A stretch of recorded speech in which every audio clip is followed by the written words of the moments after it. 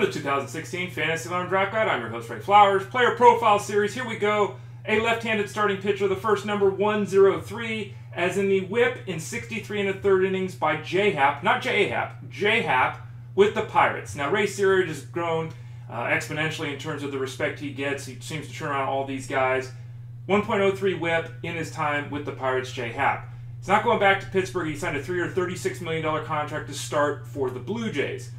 That's a bad sign, folks. Happ for his career, 1.37 whip. Only once in the last 6 years has his whip been below that. It was last season at 1.27. Fact of the matter is, if you get a league average whip from Happ, despite what we saw with the Pirates last year, if you get a league average whip from him in 2016, you're probably doing a good job. Next number is 2, as in the number of times in his career in which his walk rate has been below 3 batters per 9 innings, about the league average. In fact, before last season, the mark had never been below 2.9 walks per 9 innings. Last year it was 2.35.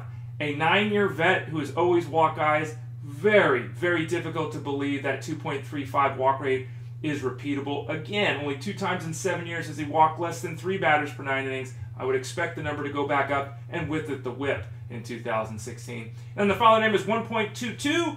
That happens to be the ground ball to fly ball ratio of Happ. Now, the league average is about 1.1. 1.22, that's a passable number, but as a passable number, it's the best number Happ has ever produced. Yeah, he's never been better than that. And again, not a very good mark. He had a 34% fly ball ratio last year, league average.